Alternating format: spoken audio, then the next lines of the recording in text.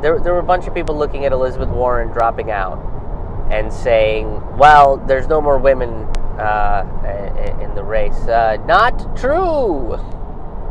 There is a woman that is currently still in the presidential race, and it's down to fucking 3. It's down to Bernie Sanders, Joe Biden, and Tulsi Gabbard, baby. And let's not forget, Tulsi is still in the race. She's still in the motherfucking race. She's still out there campaigning. She's still out there getting the anti-war messages. There's just a media blackout on her, and we'll get to that in a minute. But Tulsi Gabbard got a delegate in American Samoa, so she has now officially, at least by the rules that were set in place by the DNC, she officially was, can get into the debates now.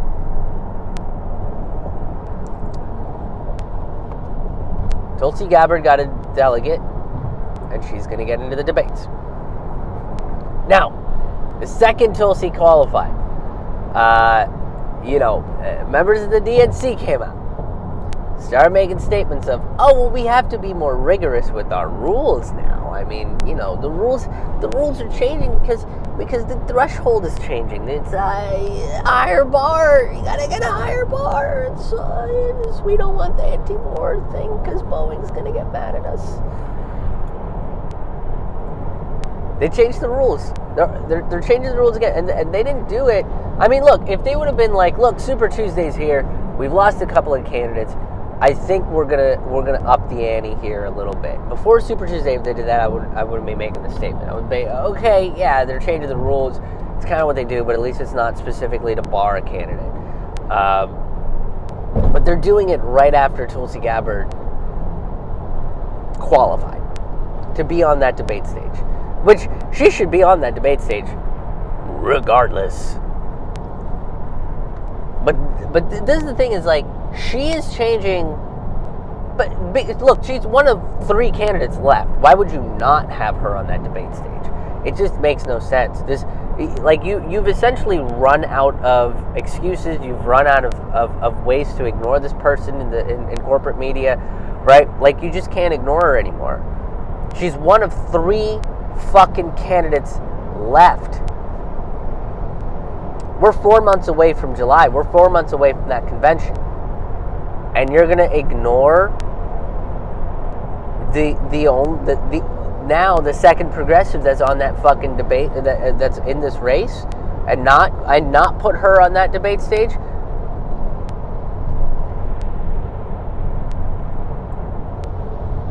They changed the rules to keep Tulsi off stage, but they changed the rules to get Mike Bloomberg on stage. You see where the Democratic Party's allegiances lie? Tulsi Gabbard is a congresswoman currently serving. She's a major. She's a medic in the Army. She's part of the Army National Guard. She believes in a lot of the very similar progressive values that Bernie Sanders does. And not only that, she's vehemently anti-war. Mike Bloomberg is Democratic Trump, and they let him buy his way onto the debate stage. Do you see where the fucking Democratic Party, their allegiances lie? Do you see who they're actually working for? It's clear as fucking day. It's clear as the glare that's coming on my camera right now.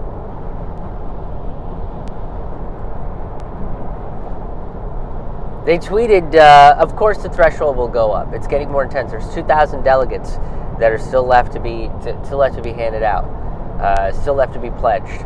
And, let's say even on the low end, Tulsi gets 100. At the convention, if it boils things down, she could say, hey, if you pledge for me, I really think you should go to Bernie. I'm gonna pull back in the convention and kind of roll it into Bernie.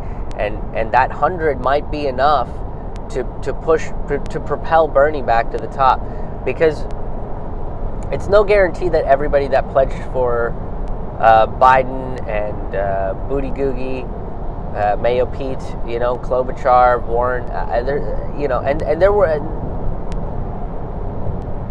they didn't really. I mean, 26, I think, is what Mayo Pete got. I don't know. I don't even remember how many Klobuchar Warren got. I don't think it was that high in the numbers. But at this point, I mean, altogether, even if all of them decided to coagulate their fucking delegates, I don't think it'd work. So they got to do some other shit, and it's to make sure that this lady's not on stage, so she can't do that. So she can't acquire delegates. And here's the thing: every time she's been on that debate stage, she's been the most Googled candidate of all time. Everybody wants to know more about this person once they see her. They go, well, she's saying some interesting things. Oh, she's saying some things that kind of line up with what I believe in. What else does she believe in? Can I vote for her? I wonder if I can, if this is a candidate that I can vote for.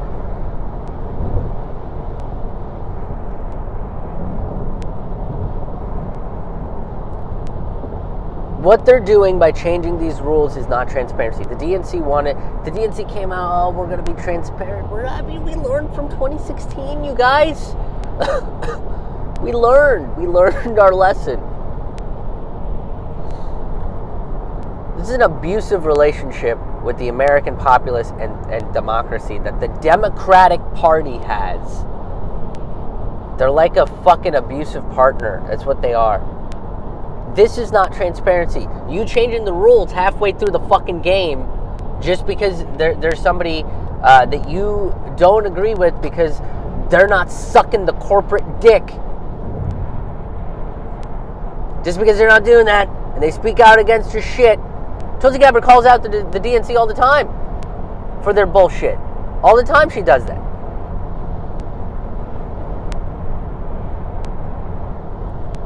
And this is the problem that I have with Bernie right now, is Bernie's kind of leaning into that Russiagate narrative. He doesn't really push back on the DNC a whole lot. You know, this whole my friend Joe Biden thing that he keeps doing. I love Bernie. I think everybody knows that. I'm a huge supporter of Bernie. I'm also a huge supporter of Tulsi, and I think where Bernie lacks, Tulsi picks up on, is she goes after these people. Bernie has to play a little bit of 3D chess on this election, right? He kind of has to play a little coy and be friends and do the thing and shake the hand and rub the shoulders. In order to get that message out, you got to kind of, my friend Joe Biden thinks Iraq was something that we needed to bomb, and I voted. You you got to get those ideas out there. I get it, but come on, man. Being a little soft on these people, and at this point in the game, I think being a little soft on these people is not what we need. I am a supporter of both of these candidates, and I will continue to be a supporter of both of these candidates. Tulsi goes after him. Tulsi calls out that McCarthyist bullshit all the time. I did a whole fucking video about it, about her calling out that McCarthyism stuff. I talked about it in Forkful of Noodles. And it's just some bullshit, dude, that she is being barred out. And this is also,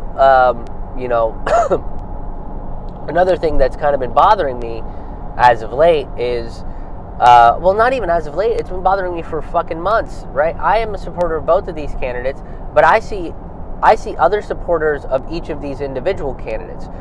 Supporters of Bernie Sanders exclusively, supporters of Tulsi Gabbard exclusively, and they just go after each other on social media, calling each other names. Ron Placone just talked about it on his Twitter.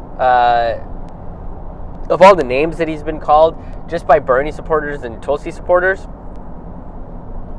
I've known Ron for just a little over a decade, and I can fucking tell you that guy is like one of the truest progressives in this fucking country. He's one of the truest progressive comedians in this fucking country. And you have supporters of progressive candidates that shit on. I mean, I've watched commentators that are full on for Bernie and commentators that are full on for Tulsi go after each other and say some really horrific things to each other. People that I like, people that I watch, people that I support, you know? And they were saying some genuinely horrific shit to each other.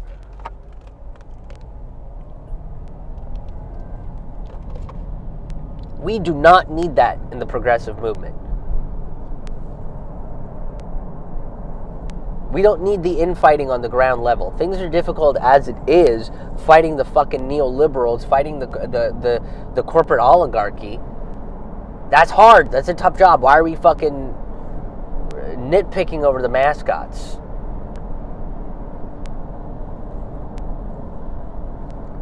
Fucking pointless. It's fucking pointless.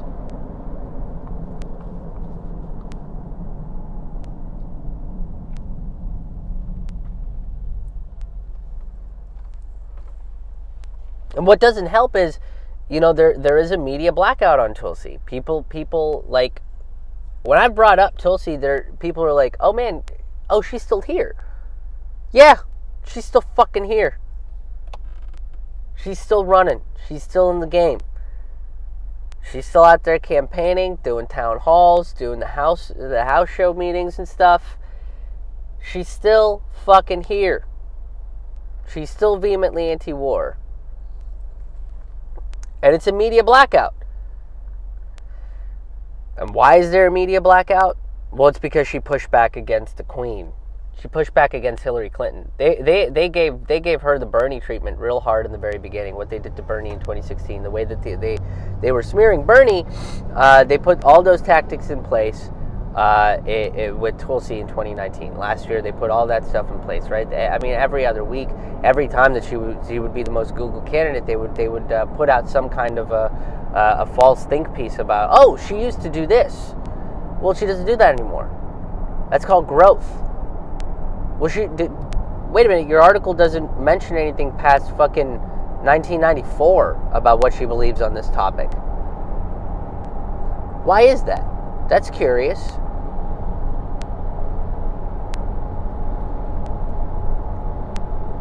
They made a big stink about her coming from an anti-LGBTQ conservative family, and she did, and she has she's not shy about it. She talks about it. She says, "Yeah, I grew up.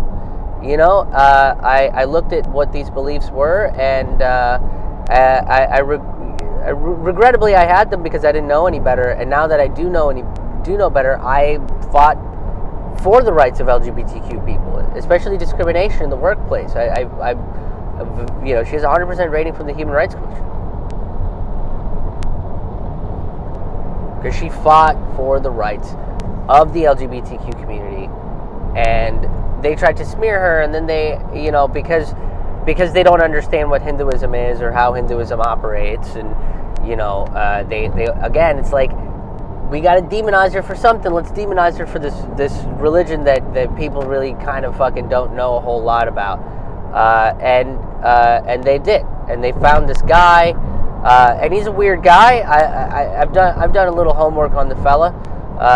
She practices the same form of Hinduism this guy practices, right? So I don't even remember what the fuck his name is anymore, but this gentleman is an American gentleman that practices a very specific form of Hinduism that is a branch off of the Hare Krishna movement, which is already kind of a controversial movement within Hinduism anyway. And Tulsi practices I think vinyasa, one of the two. I can't remember exactly which specific one. I think it's vinyasa. Forgive me for being a little uneducated about the specifics on this, but that's what she practices. And every time she was like, "This is what I practice. I don't go to that thing anymore." Oh, but you were at a thing where they had a photo of the guy. It's like, yeah, man. Our prayer room when I was a kid had a photo of a couple different people. Just regular ass people. Like my great-grandparents, we had a photo of that in the prayer room. We had there was a priest that that I think my grandfather knew. We had a photo of him. What are you talking about? Your fucking churches have a bunch of dead regular ass people stained glassed into them. People worship Joel Osteen. People worship Donald Trump. Every fucking American household has a picture of the president that people will fucking, treat as a deity. What are you talking about? You don't have an understanding of what this philosophy or religion is, and you're going to make a judgment call about it? Just because you don't like this candidate, you got to figure some shit out to try to, demonize. So now Hindus are demonized, right? Muslims were demonized. Now Hindus are demonized. That's what the establishment... These are Democrats, by the way. These are Democrats doing it. You see where the Democratic Party really lies. See who they're actually for. Don't give a shit about diversity. Tulsi Gabbard matches all of their fucking identities. She is Hindu. She's an alternative on religion. She's a woman. Everybody's been talking about having a woman in the White House. She is a not white person. She's Polynesian. All these fucking people that believe in everything Bernie was saying, right? But they're like, oh, I just can't vote for a white man. Another old white man. I can't vote. I'm going to go with Elizabeth Warren because, fuck my principles. I'm going to go with the identity. I'm going to vote with what's in between somebody's what's in between somebody's legs that I will over the fucking principles and policies that they express. God, identity politics is going to be the death of American politics. Identity politics is going to be the death of the Democratic Party, for sure. And the Democratic Party, they're just doing it to fucking use your identity to levy votes and make money off of you. They don't really care. In fact, and now you have two candidates that do give a shit, and one of them is not going to be allowed because there's a media blackout on her. Lies and smears. And then after that, you had the McCarthyism thing, when Hillary Clinton came out and called her a Russian agent on a podcast with an Obama advisor. And oh boy, there was uproar about that. Boy, oh boy, was there uproar about that. But it failed. No, not enough people bought into it, including, there were some corporate mainstream pundits that were just like, hey, this is a bad idea, what you're doing.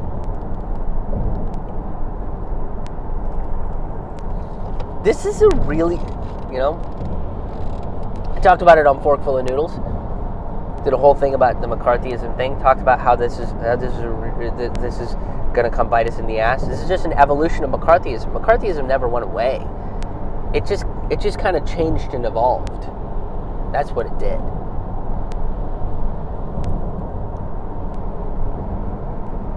And if it's not a media blackout, if they are covering her, they don't really talk about what her beliefs and what her policies are, what she has achieved in Congress, in the House of Representatives, how she has really gone across the aisle and talked to Republican representatives and said, hey, I really think you should be behind this bill. This is really good. This will help your constituents. Because she didn't go up to them and go, hey, you racist piece of shit, misogynistic motherfucker.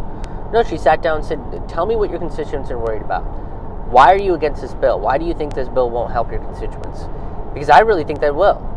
Tell me some of the concerns. Is it a priority issue? Is it a financial issue? What's going on? How can I help? How can I help you? My constituents and your constituents. She's done that. That's a huge part of her message.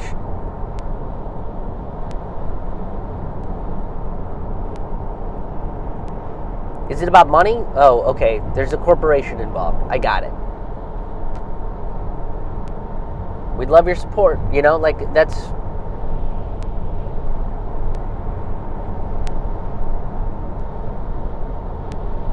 And if they black her out, and if it's not them blacking her out, when they talk about her in the media, they don't talk about any of her ideologies or anything, right? But they'll call her the unusual candidate. She's a very unusual candidate. Oh man, she's so unusual, you guys. Oh, what's unusual about her? This is what's unusual about her, according to corporate media, right? That she's anti-war. She speaks out against regime change war. She thinks that we should not be putting economic sanctions on other countries just because we don't like their leaders, just because we want to install puppet regimes and take other people's resources. What an unusual thing to think. She believes in Medicare for all. She has the Australian version of Medicare for all, which I don't think is a bad idea at all. I like it. I'm a fan of both Bernie's idea, Jayapal's idea, and Tulsi's idea. I think we need, you know, different ways of approaching this problem in order to make sure that every American has health care. But that's her point. Her point is we need everybody would be enrolled, everybody would be in the system, and then if you want something extra, if you want something like your own specific doctor, or if you want you know, reconstructive surgery or whatever, you can get the insurance, pay for the insurance, and go ahead and get your doctor. I have no problems with that. I know Bernie's even talked about that, right? Oh, but oh my God, you want to actually take care of sick people? What an unusual thing to do! Taking care of sick people? No, they need to die like the plagues on the humanity that they are. That's what corporate media believes. Unusual to take care of your sick people, not have them riddled with medical debt. Not punish them for getting sick. How dare you not be the perfect Adonis of American health that we need you to be? How dare you get sick? She wants to hold banks accountable. Unusual. What? No, we let the banks do whatever they want. We'll bail them out. We'll give them the money. We'll just fucking let them do. We'll just slap on their... Hey, you stop it over there. Hey. You stop exploiting poor people. Get out of here, you silly goose, you. No, she's like, no, I think we need to hold these fuckers accountable for wrecking the economy. What an unusual thing to do. She wants to legalize marijuana. Oh my God, oh my God, Colorado made $1 billion in 2018. Holy shit. Off of just marijuana sales. Taxable income right there. She wants to make sure that people are taken care of. The vast amount of medical uses that cannabis has. What an unusual thing. She talks about criminal justice reform, especially through the lens of the marijuana argument. Oh, what an unusual thing. She doesn't want a criminal justice system that's profiting off of prisoners. She doesn't want a criminal justice system that penalizes you for nonviolent crimes and is skewed on the racial level because more black people go to prison for marijuana crimes than white people do, despite the fact that white people and black people smoke weed at the same amount. Unusual. She's fought for LGBTQ worker rights, making sure that they don't get discriminated against, making sure that they don't get less pay or get fired or don't get hired at all because of their sexuality, because of what they identify as. What an unusual thing! She cares about who you are as a person. What? That's so unusual. The only person you're supposed to care about in America is yourself, okay, and Jesus. Okay, you care about Jesus. And if you care about anybody, I know Jesus says care about your fellow man, but don't care about that part. Jesus was very high, and he probably should have been in prison. But the other stuff, where he says like stone the gays, that part, that part care about that, and yourself, and you care about yourself, caring about other people. Unusual. That's weird. Makes us feel weird inside. That doesn't make us money.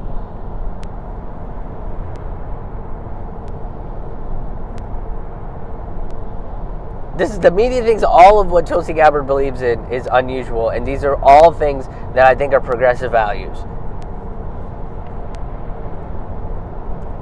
And they're fucking her out of the debates now, too. So here's the thing, right? She did make it into the last couple debates. And there were a couple of, let's go through the, Kim Iverson broke these down. Great YouTube channel, by the way. If you haven't checked out Kim Iverson, I highly recommend it. Kim Iverson broke this down, and she basically, before the New Hampshire debates, you have to get 5% in 4 national polls or 7% in 3 early state polls, plus 225,000 unique donors. I think she hit the unique donors number. I think she always hits that unique donor number. And 1 delegate from Iowa. That's what you needed to get on that stage. I don't know if she hit those numbers. And then for Nevada, you needed 12% in 2 early voting states and 10% in this is Nevada and South Carolina. 10% in 4 national polls, or just 1 delegate. Right? If you got a delegate, you got in. Bloomberg had none of these things. He just had what is it? Money. Change the rules so a billionaire racist can get into your debates to make some of your boring candidates sound cool. That's what they did. So, you know, they're probably going to have similar thresholds going forward for Tulsi Gabbard. And, I mean, she qualifies. The 1 delegate thing, they're going to be like, no, you need like 1,000 delegates to get. How many delegates does Joe Biden have? You need that many. And this is Joe Biden standing on stage alone by himself and somehow still fucking things up. But they do not want her on that fucking debate stage. They're scared of Tulsi Gabbard being on that debate stage. Right? They are. They're fucking terrified of her being on that debate stage because she's gonna make Joe Biden look like shit. Look, and regardless of what you feel about Tulsi, right? I don't really care whether you're pro or anti-Tulsi or whatever you are. This is not democracy. She is running for president. She is one of 3 candidates left that is running for president, and you are actively barring her voice. You are actively showing her supporters that you do not give a shit about them. I mean, you're running the same dumbass playbook that they ran in 2016 that got them nowhere. You ignored a whole bunch of this country. You basically showed them that you don't care about them.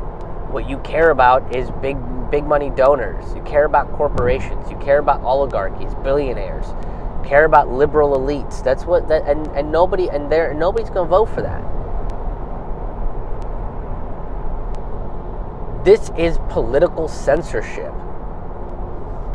An anti-war voice cannot get on a debate stage? What?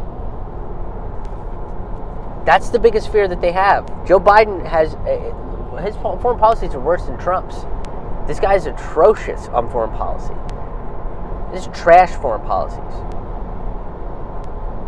And fucking Tulsi Gabbard will hand him his ass. And here's the thing, a lot of people are political hobbyists. They just watch it for the sport of the politics, right? They want to be able to debate with their friends.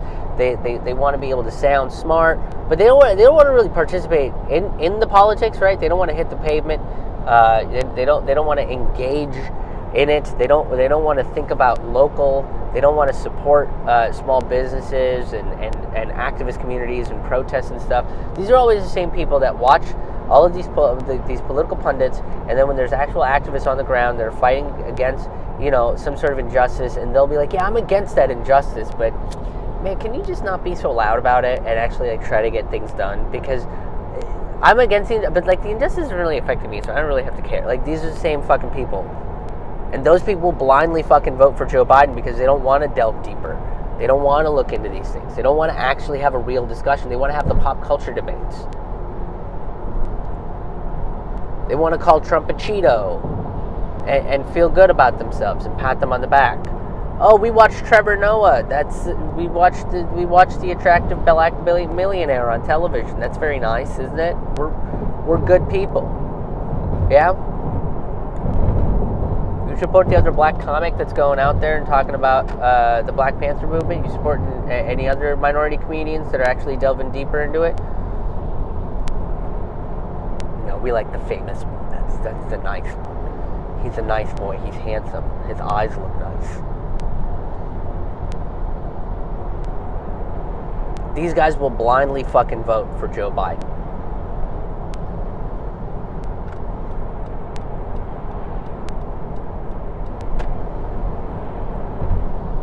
Tulsi would push Joe Biden on foreign policy and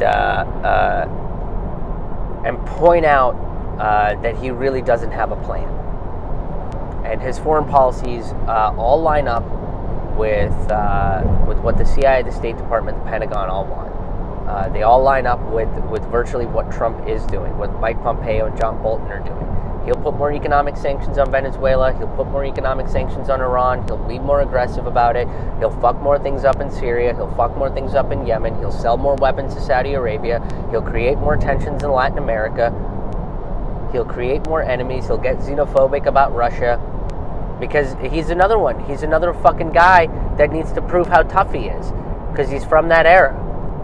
Is that era of just like, I'm a big man. Look at me be the big man. Like, that's what Joe does all the time. That's what Biden does all the time. Biden's also incredibly disrespectful. Biden's also, he talks down to a ton of people. I was listening to Aaron Mate's podcast, Pushback, another great podcast people should be listening to. And he was talking to Scott Ritter. He's a former UN weapons inspector. And Joe Biden fucking talked down to this guy because, you know, he was saying, I think we need to get in there and do this inspection. We need to go into these sites and do this inspection. We can't escalate tensions with Iraq. And Biden didn't want that, so he talked down to him, called him Scotty Boy. You know, he was basically like, you want control, you want power, Scott. That's really the reason why Joe Biden did not want those inspections, is because he didn't want to be proved wrong about that weapons of mass destruction narrative that they had to push through. This is fucking Joe Biden, man. He's a disrespectful, arrogant old man that just wants to prove that he's a big tough boy. And he has zero foreign policy issues. And they don't want Tulsi to go up against that. What really sucks about this too is I don't see Sanders standing up for her. I think Sanders needs to make a statement saying that, hey, this is unfair. She's one of 3 candidates left. Her voice needs to be heard on stage. Her supporters need to see that representation. This is unfair. That's how you unite that progressive movement. And I've said this multiple different times, and I do believe that it bears repeating right here. Is look, Bernie wins, Tulsi wins, Biden wins, Trump wins, whoever wins, the fight's not over. Just because your guy got in doesn't mean that we get everything that we want. I think we can fool ourselves in believing that, but if we're not going to be critical, if we're not going to be objective, and if we're not going to stay vigilant and actually fight the forces that need to be fought for, then we're not going to achieve real progress in this country. The way I look at it is a lot of these politicians wind up being mascots. That's what they are in my book. They are mascots for ideologies. Sanders is the mascot for democratic socialism. Tulsi is the mascot for anti-war stuff. And for a variety of other things, right? You know? Joe Biden is a mascot for dementia. Like, that's what they are. So, let's keep the fight going regardless. I don't want to see Tulsi supporters shit on Bernie supporters. I don't want to see it. Zero value in that. Zero fucking value in that. And if that's already happened, maybe apologize. Hey, I was in the wrong. You know, things are getting desperate. I'm getting dire. Say so. It doesn't matter. Get together. Figure out how you can help each other. Use them as examples on how to live your life. It was so fascinating whenever I said something about Marianne Williamson in a video once. And, I mean, I had a bunch of people, I had some people, very nice people that were like, hey, I think, you should look at her website, look at her policies, read some of her listen to some of her essays, listen to some of her videos, and those people were encouraging to me to look into her a little bit and learn a little bit more about her and be more objective about my opinion on her. But then there was like a bunch of people who, I mean, she's kind of like this peace and love kind of lady, right? And they were just like, "You fucking asshole! I should punch your face into the ground." It's just like, how are you a Marianne Williamson fucking supporter and you're threatening to put my face into the ground? Jesus balls, dude.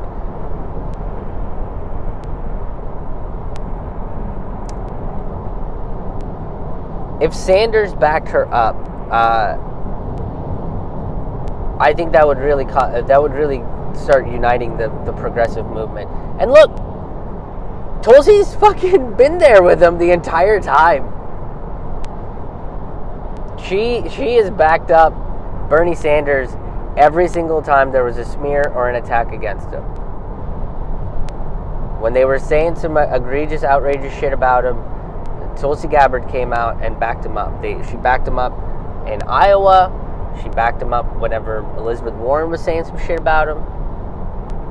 And it's just disappointing that there's no reciprocation for Bernie on that end. If you want real unity, I think that's what Bernie needs to do. I hope Bernie Sanders will stand up and say something about Tulsi Gabbard needing to be on that debate stage. I really do. I really hope that he does. There's only 3 left, guys. There's only 3 left, and one of them is not allowed to say things on national television because they're scared. Hey, what's up, everybody? Thank you guys so much for tuning into this video. If you enjoyed this video, please give it a like and subscribe to this channel. I talk about this sort of stuff often. I talk about politics, sociology, psychology, comic books, pop culture. Sometimes some pop culture stuff comes up as well. But some of the videos are more ranty and loose like this. Some of them are more written and more produced. Some of them are just audio. Some of them are stand-up videos because I'm also a stand-up comedian. So please make sure that you subscribe and come back to the channel. Hit that bell to make sure that you are absolutely going to get notifications about when I put videos up. I'm going to be performing live stand-up comedy. I'm going to be touring to a lot of different places. And if you enjoyed this content, if you enjoyed this video, if you enjoyed the ideas that we talked about in this video, you will probably enjoy my live stand-up comedy. And I am going to be in Des Moines, Iowa, Moline, Illinois, in the Quad Cities area, Chicago, Illinois, Indianapolis, Indiana. And I'm also recording my brand new stand-up comedy album live March 20th in Washington, D.C., March 21st in Williamsport, Pennsylvania, April 2nd through the 4th in Pittsburgh, Pennsylvania for the Pittsburgh Fringe Festival. I'm also coming to Baltimore, Maryland. I'm going to also be in Louisville, Kentucky, Knoxville, Tennessee, Cincinnati, Ohio, and a bunch more places.